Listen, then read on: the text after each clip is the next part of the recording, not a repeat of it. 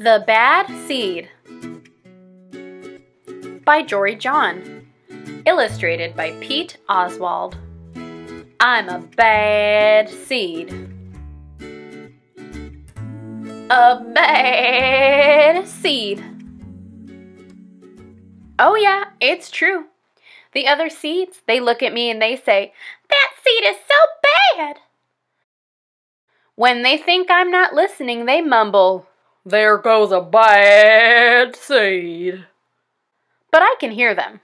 I have good hearing for a seed. How bad am I? You really want to know? Well, I never put things back where they belong. I'm late to everything. I tell long jokes with no punchlines. I never wash my hands or my feet. I lie about pointless stuff. And I cut in line every time. I stare at everybody. I glare at everybody. I finish everybody's sentences. And I never listen. And I do lots of other bad things too. You know why? Because I'm a bad seed. A bad seed. I just can't help it. Sure, I wasn't always this bad. I was born a humble seed on a simple sunflower in an unremarkable field.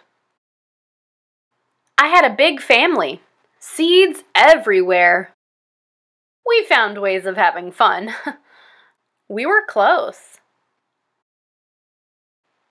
But then the petals dropped. And our flower drooped. It's kind of a blur. I remember a bag. Everything went dark. And then,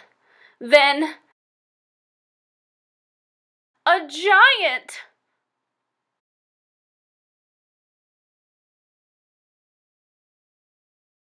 I thought I was a goner. I thought I was done for. I screamed and hollered, "Ah!" But I was spit out at the last possible second.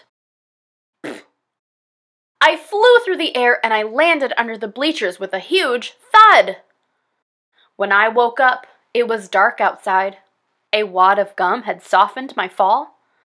I felt okay, but something had changed in me. I'd become a different seed entirely. I'd become a bad seed. A bad seed. That's right. I stopped smiling. I kept to myself. I drifted. I was friend to nobody and bad to everybody. I was lost on purpose. I lived inside a soda can. I didn't care. And it suited me. Until recently, I've made a big decision. I've decided I don't want to be a bad seed anymore. I'm ready to be happy. It's hard to be good when you're so used to being bad. But I'm trying. I'm taking it one day at a time. Sure, I still forget to listen. And I still show up late. And I still talk during movies. And I do all kinds of other bad stuff. But I also say thank you. And I say please. And I smile. And I hold doors open for people. Not always, but sometimes. And even though I still feel bad, sometimes I also feel kinda good. It's sort of a mix. All I can do is keep trying and keep thinking. Maybe I'm not such a bad seed after all. Hey, look, there goes that bad seed. Actually, he's not all that bad anymore. I heard that. The end.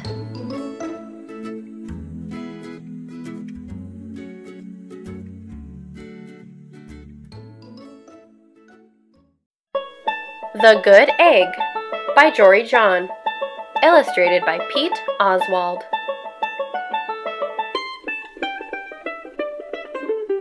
Oh, hello. I was just rescuing this cat. You know why? Because I'm a good egg. A very good egg. It's true. I do all kinds of good things. Like, I'll carry your groceries. I'll water your plants. I'll change your tires. I'll paint your house. And if you need any help whatsoever, I'm your egg. I've always been a good egg. It's been this way since the start, even in my earliest days, back at the store. There were a dozen of us living together under one recycled roof. There was Meg, and Peg, and Greg, and Clegg, and Shell and Shelly, and Sheldon and Shelby, and Egbert and Frank, and other Frank. The other 11 eggs weren't on their best behavior. They weren't exactly good. They ignored their bedtime. They only ate sugary cereal. They threw tantrums. They cried for no reason. And they broke their stuff on purpose. Meanwhile, I tried to take charge. I tried to fix their bad behavior. I tried to keep the peace because I was a good egg. A very good egg. Nobody seemed to care, though. Every night, I was exhausted. My head felt scrambled. Then one fateful morning, I noticed some cracks in my shell. Yikes! They were everywhere. My doctor said it was from all the pressure I was putting on myself. The pressure of making sure everybody was as good as me. I was cracking up. Literally. Something had to change. I'd had enough. I told Meg and Peg and Greg and Clegg and Shell and Shelly and Sheldon and Shelby and Egbert and Frank and other Frank that I was leaving. I can't be the only good egg in a bad carton, I said. Blah, blah, blah, they replied. I left that night. I wandered from town to town. The hours became days. The days became weeks. I lost track of time. I was alone. Out there on the road, under the stars, I really tried to focus on myself and what I needed. I took walks. I read books. I floated in the river. I wrote in my journal. I found simple moments to be quiet. I breathed in. I breathed out. I even started painting. For once, I found time for me. And guess what? Little by little, the cracks in my shell started to heal. My head no longer felt scrambled. I started to feel like myself again. So I've made a big decision. I'm returning to my old carton and my friends. Besides, I'm kind of lonely out here. This time, I know what I need to do. I'll try not to worry so much. I'll be good to my fellow eggs while also being good to myself. Here we go. Everybody missed me. Welcome home. I miss them too. Hello, Meg. Howdy, Peg. Hey, Greg. Greetings, Clegg. What's up, Shell? Aloha, Shelly. Hey-o, Sheldon. Hi, Shelby. Good day, Egbert. What's happening, Frank? Howdy do, other Frank. Sure, every once in a while, somebody's still a little bit bad. But it's not like before. Here's what I realized. The other eggs aren't perfect, and I don't have to be either. I'm okay with that. Yep, the old carton is back together. We're a solid dozen again. It's good to be home. The end.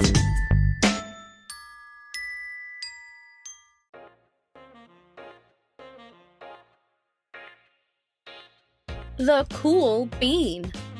Written by Jory John and illustrated by Pete Oswald. Watch out! Here come the cool beans. The cool beans. Oh yeah. Check out how they move. Look at the way they swagger. Notice their sunglasses? Yow! The cool beans are known all over school.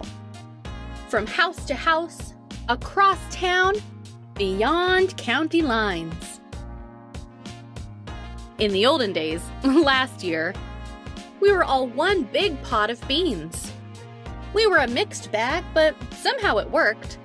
Yep, those were the good old days. And then, we stopped seeing each other as much. That's just how it is sometimes. You spend less time together even though you're not totally sure why. I watched as the beans I knew so well, the beans from my own pod, became the cool beans. Oh, they were so cool. One of them could play the guitar. Cool. One of them could draw the best superheroes. Cool. One of them could jump higher than any bean I'd ever known. Cool! Me? Well, I mostly stayed the same. Sure, I made some small changes. I wore sunglasses. Too big. I slicked my hair back. Too slick. I strutted around. Ow! I swaggered. Shit! Oof! I was still picked last for everything. My clothes never seemed to fit. I snorted when I laughed. Honk! I walked into stuff. Whoomp! I was an uncool bean for sure. I started thinking of myself as just a common bean with no special skills. I couldn't compete, so I didn't even try. I'd never be a cool bean. It seemed like there were two types of beans in the world. There were the cool beans and the beans like me. Laguna Beach. The days all blended together. I lived my life and things were just okay. I took tests and ate lunches and mostly kept to myself. The cool beans continued being cool. I mean, sure, I missed them a bit, but it's not like I was going to say anything. I felt like all that coolness had gotten in the way of our friendship. And that's how it went until one day. I was in the cafeteria. I dropped my lunch on my loafers. Oh no, not again. But then, something sort of miraculous happened. Out of nowhere, one of the cool beans helped me clean it up. He didn't even say anything. He just gave me a nod. That was it. Later, I was out on the playground. I tripped and scraped my knee and maybe cried a little bit, and everybody saw it. Another one of the cool beans came to my side, and without a word, he dusted me off. That afternoon, I was sitting in class.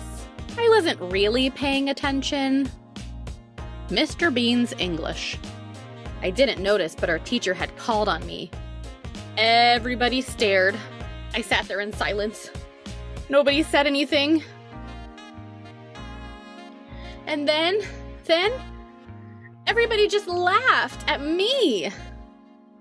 That was it. After today, I was officially a has-been.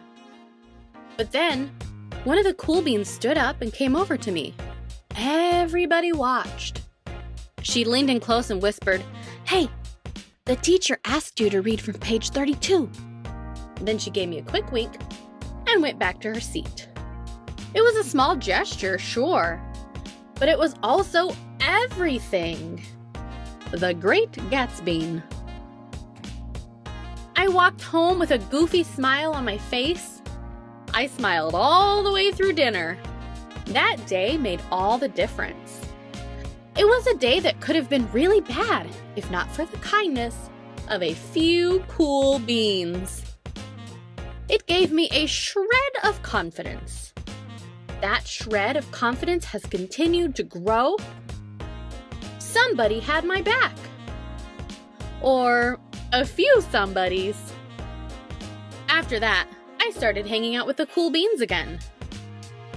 How have you been? Get it? How have you been? Not all the time, but sometimes. At lunch, after school, even on the weekends. Throughout all of this, I realized that it's not about how you look or any of that other silly stuff. It's about a wink or a nod or a smile at just the right moment. It's about dusting somebody off, helping them up again, and pointing them in the right direction. You need a hand? Yes, please. Now that's cool. The end.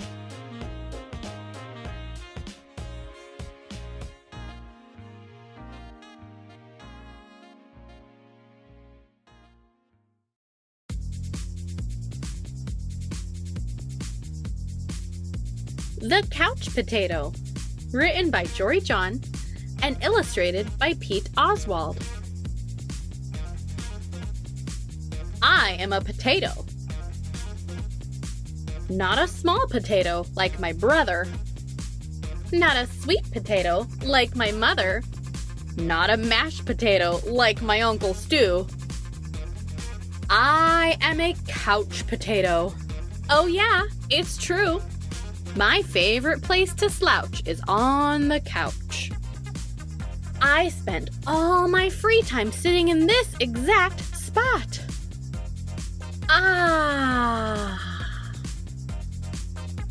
Why would I ever leave this comfy, cozy couch? It's got everything a potato could need.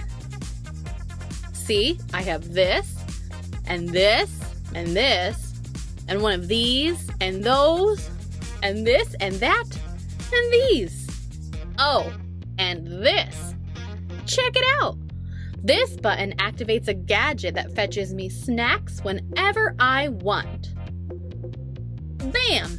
Impressed? And I don't have to move an inch. Much easier than going to the kitchen. If the most important thing in life is to be comfortable at all times, then I think I've got it all figured out. But wait! There's more! I haven't revealed the absolute best part about my whole setup. It's everything you see in front of me. Have a look around. Take it all in. Pretty spectacular, right? Yes, it's a sea of shimmering screens from wall to shining wall. What joy, what bliss! These screens feature my favorite shows. Mad Yam, Fries, Mashed Potatoes. This screen has all my unanswered messages. Blah, blah, blah, blah, blah, blah. These screens are where I play video games. And this screen is a live stream of my friend, my best bud for life. This is how my pals and I spend quality time together. It's much easier than trying to meet up somewhere like folks did in the old days, that's for sure. Hey, Spuddy. Hey, Paltato. Yes, from this couch, I can control everything in my life, all the time, with just a few taps and a couple clicks. Not bad, eh? Yes, sirree. This is the life. At least, that's what I thought. Until the other day. something strange happened. There was a knock at the door. It was a delivery. Whoosh! It was my newest device, a video camera that would allow me to watch myself react while I was watching all my favorite shows. Woohoo! All I had to do was plug it in and my room, nay, my kingdom would be complete. But suddenly, phew, everything went dark. Look out! Coming through! Whoops! Ugh. Ow! Whoomp! I made it to the window. I pulled back the curtains. The sun seemed brighter than I remembered. There was nothing better to do, so I decided to take my dog Tater for a walk. Outside! It had been a while. Everything was so vivid, like a high-resolution 156-inch curved screen, but even more realistic. Something smelled fresh. After a few moments, I realized that it was the air. I heard a noise, some chirps, a ringtone perhaps? But no, I looked up to see some birds. I wandered down the street, from block to block, and across the neighborhood. Eventually, I found a park with a hill. There was a massive tree on top. It looked like a desktop background, only it was real? Neat. I leaned against the tree. It wasn't as comfortable as my couch, not even close, but after a while, it wasn't so bad.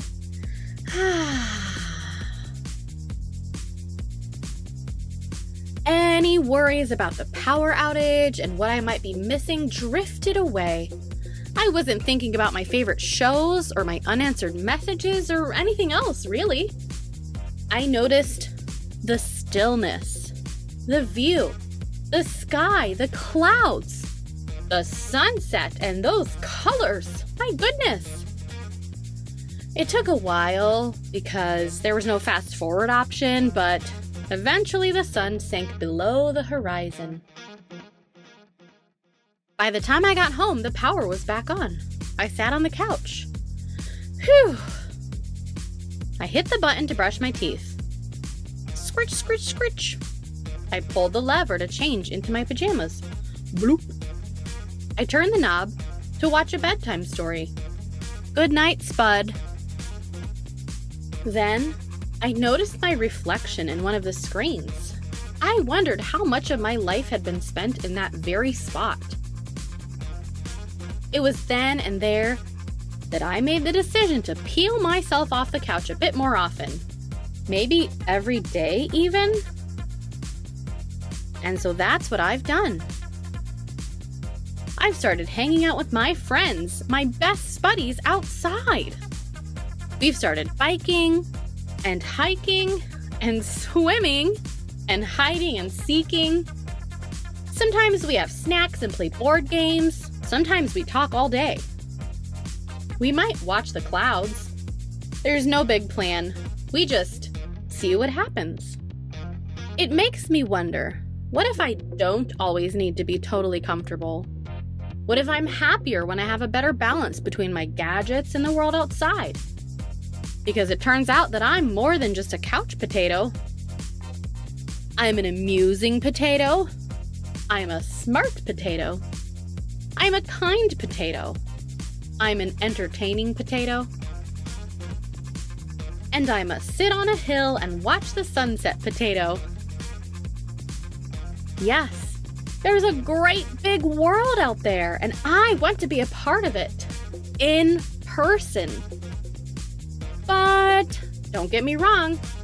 At the end of a long day, after I've run and played and talked and laughed with my friends, I still think it's awfully nice to slouch on the couch. The catcher in the fry.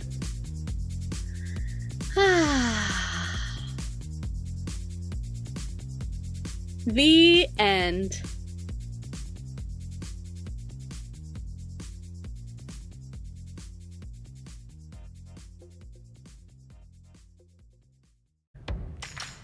The Smart Cookie by Jory John. Illustrated by Pete Oswald.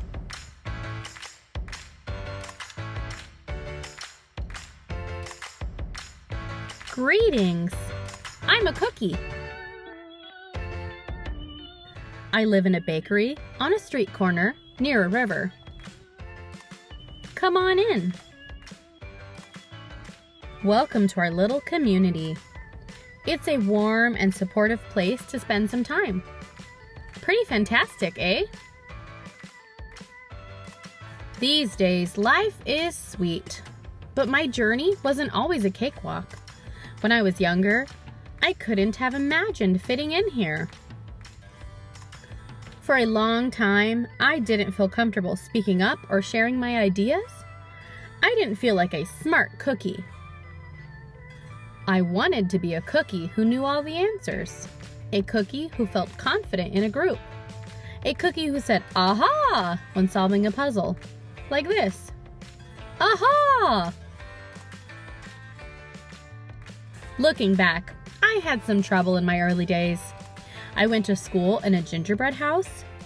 Our teacher, Miss Biscotti, was kind and patient. When I arrived each morning, she'd wave at me and smile. But I didn't get the best grades. And I never raised my hand because I couldn't think of the answers as fast as the others. And I was the last to finish most tests. It wasn't because I didn't care, and it wasn't because I didn't try. Sometimes I'd get distracted and mess up, even though I knew the material. Those were the most frustrating moments of all. Once, I misspelled the word dough. That was rough. Another time, I added when I meant to subtract. Occasionally, we'd have a lesson where I had absolutely no idea what was happening. I just couldn't keep up. I imagined that my desk was a raft and that I was completely lost at sea because that's what it felt like. At night, I slept in a cookie jar. I had about 6 dozen roommates. Move! You move. No, you move. No, you move. No, you move.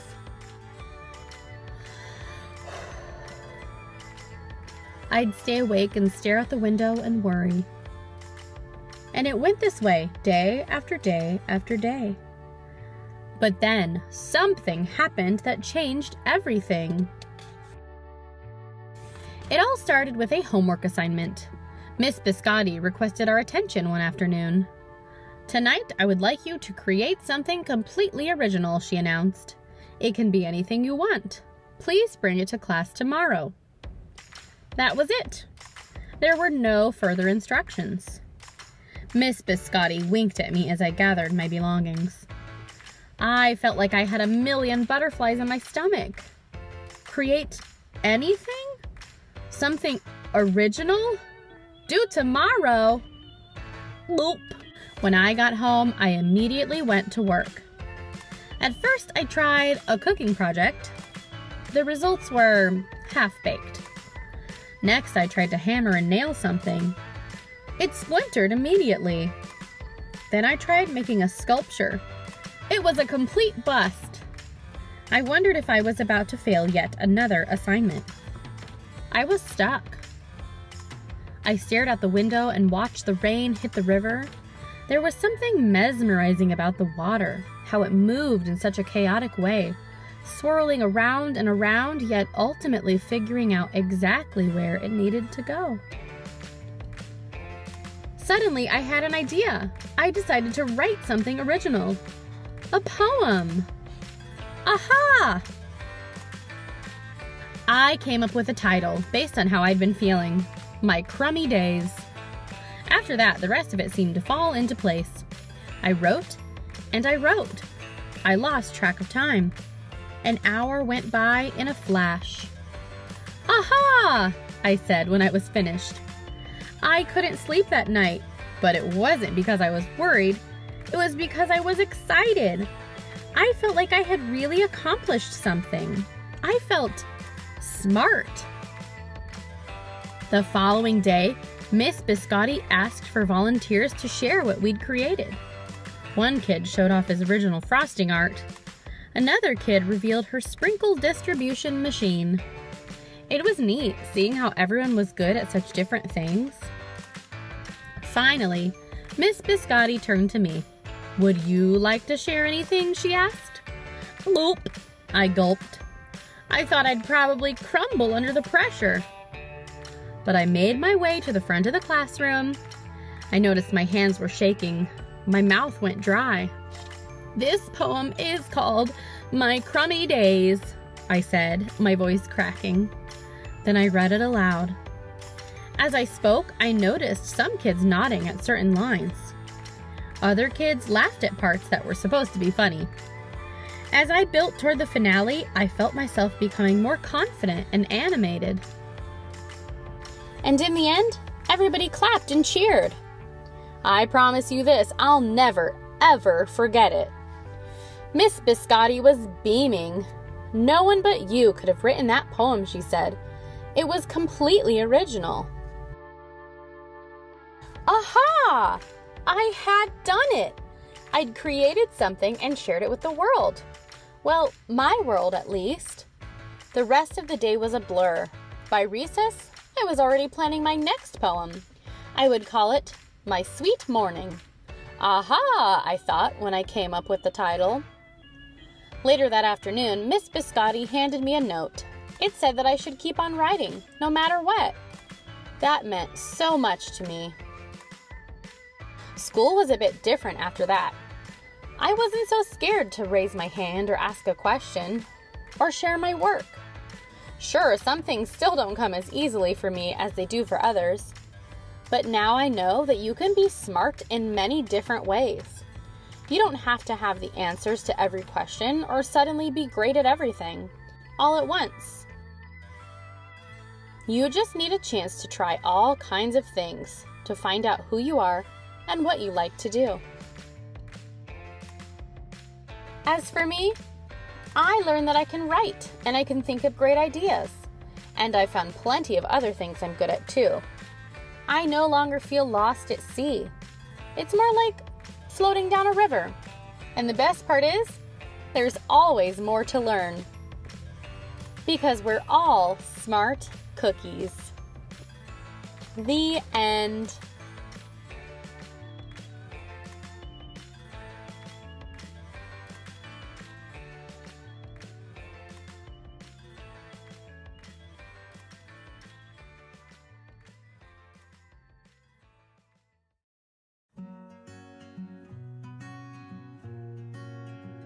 The Sour Grape, written by Jory John and illustrated by Pete Oswald. I'm a grape. A sour grape. Grrr. If somebody upsets me, I'll remember it. If somebody wrongs me, I won't forget it. If somebody insults me, I'll never ignore it. Nope. See that banana over there? That banana slipped and bumped into me, so I'm holding a grudge. See that orange? That orange didn't call me back for a week. Grudge. See that lime? That lime borrowed my scarf and never returned it. Grudge. I suppose I've got pretty thin skin for a grape. Nobody steps on this grape. Grrr. Granted, it wasn't always this way. I grew up in a close-knit bunch. There were about 3,000 of us in our little community. We were sweet to each other. You look nice today. So do you. Now you do. We all lived on a vine. Sure, it was a bit claustrophobic, especially when we were trying to get ready in the morning. Are you done in there? Come on. But my family was ripe with humor, goodwill, and warmth. We did our best with what we had. Are you gonna finish that? My grandparents visited on the weekends. We'd stroll in the sun and they'd teach us what they knew. They said that it takes a bunch to raise a seed. They said that good grapes roll their own way in life. They told us to be kind, forgiving, considerate, and grateful. Grateful, my grandpa said with a wink. Above all, no matter what life throws at you, and there will be a lot, try to stay sweet, my grandma said. Indeed, we said in response. And for a while, I was the sweetest of the sweet. I said please. I said thank you. I brushed aside life's little annoyances. I knew how good I had it. Oops! No problem at all. But then one day, something changed in me. It was my birthday. I had rigorously and vigorously planned a big party for weeks. I'd sent out invitations with the date prominently displayed. Get this, I had a Ferris wheel, a magician, and hayrides. I had snacks upon snacks upon snacks. The highlight of the party, though, was a fireworks display which would happen at sundown. I stood out front and waited for folks to arrive. I had a gigantic smile on my face. I waited. Everybody was a little late, it seemed. No big deal. No big whoop. So I waited. A tumbleweed rolled by. A coyote howled in the distance. Ow! The sun sank behind the hills. And I waited. Nobody showed up. And I mean nobody. By the time the fireworks show started, with me as the sole spectator, I was scowling. I considered everybody I'd invited, and only one thought came to mind. Grudge, grudge, grudge, grudge, grudge, grudge, grudge, grudge, grudge. After that, my personality became something else entirely. I went from a sweet grape to a bitter grape to a snappy grape. Who moved my chair? Finally, I became a sour grape. Grrr. I started holding minor grudges that eventually became major grudges. Why don't you watch where you're going? I scowled so much that my face got all squishy. You know what? Don't even bother calling me back. I took my grumpiness out on others. Are you ever going to return my scarf? And that's just how it's been. Day after day, week after week, month after month, grudge after grudge. But something happened recently that changed my thinking. I was getting ready to meet up with my friend Lenny, the only fellow I know who's as sour as I am. Lenny and I usually go to the park, where we sit on a bench and rant about stuff. But just as I was heading out the door, I bumped my knee. Oof! After I bandaged myself up, I discovered I had a flat tire. Ah! Then I missed the bus, and the next bus was late. Wah! Finally, I got off at the wrong stop. Sheesh! By the time I arrived at the park, it was getting dark. Lenny was fuming and furious with a frown and a furrowed forehead. His face looked all squishy. We agreed to meet at exactly 4 o'clock. You're 3 hours late. I tried to explain why I was so tardy, but Lenny wouldn't listen. He'd already made up his mind. He'd formed a huge grudge and he wouldn't budge. I couldn't believe it. How unfair, I thought. How ridiculous, I thought. How similar to the way I would react.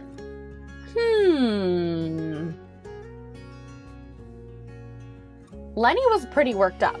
He was pacing back and forth, emitting occasional grumbles. His tone was tart.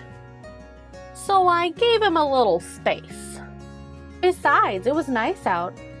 I noticed the sky changing colors, the melodic chirping of the birds, the evening breeze, the buzz of the park's insects coming alive at night. I suddenly felt grateful and peaceful and calm. Had I been missing all this simple beauty because I was too busy complaining?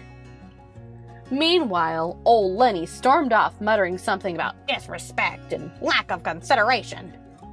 I'm pretty sure I heard him add in a grrr too. I walked home. I pulled a dusty box out from under my bed. There were old family photos inside. I spotted myself in one of the pictures. I was so sweet. I knew that little grape from the photo was still a big part of me deep down. It would just take some work to get back there again. And that was the exact moment I found the invitation I had sent out for my infamous birthday party. The one where nobody showed up? It said May 31st, but wait a minute here, my birthday was on May 21st. Alas, I'd told everyone to come on the wrong day. Ooh, it was all my fault. I realized nobody's perfect, not even me. After that day, I started noticing other things too. Like how remaining sour all the time is so draining. I'd wasted so much energy holding grudges when I could have easily cleared the air if I'd felt hurt. And yes, I still get upset from time to time, but that's okay. Because now I talk and I listen and I work things out instead of just walking away. My sourness is fading. I'm letting go of all my grudges. And hey, it's working. Slip-ups happen. I'm just glad you're okay. Oh, thanks. That scarf looks sublime on you. Why don't you keep it? Really? You're the best. Orange, you glad we got to catch up?